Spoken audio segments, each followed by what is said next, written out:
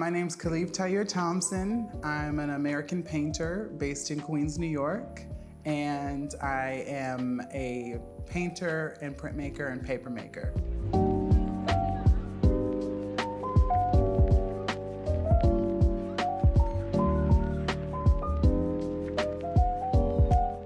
Portraiture has always been very natural to me. I always loved images of people and getting the likeness of people. I've always been fascinated by that, being able to create someone's presence in a work and having their spirit and bit about their life in a single work is very powerful to me. And so I always kept up with portrait figuration, trying to find my voice in it and just making sure that I'm being unique with portraiture and figuration. And I'm playing around with composition and material and always trying to make it more interesting and intriguing for myself and others.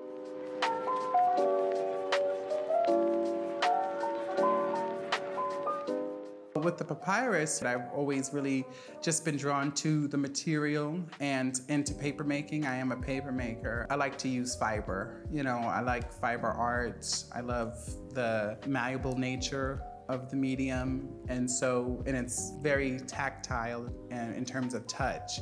And so that's what I really admire about the paper making as a craft and art form. And so getting to see how papyrus is made in their unique way, using the Typha, was incredible because I got to really see how they form the sheets, how they prepare the fiber, how they press the fiber, how they manipulate it and use it for different things, down to their roof. I was able to see the same fiber Typha that they use for their papyrus, used for their own shelter, which I thought was amazing because it's just shows how versatile the material is and how much we as Black people kind of find different usages for things that are very common, or it speaks to the creativity, but also I got to work with a group of women putting sheets together, and the community in that and the connection and the conversation that happens while creating is also very beautiful to me.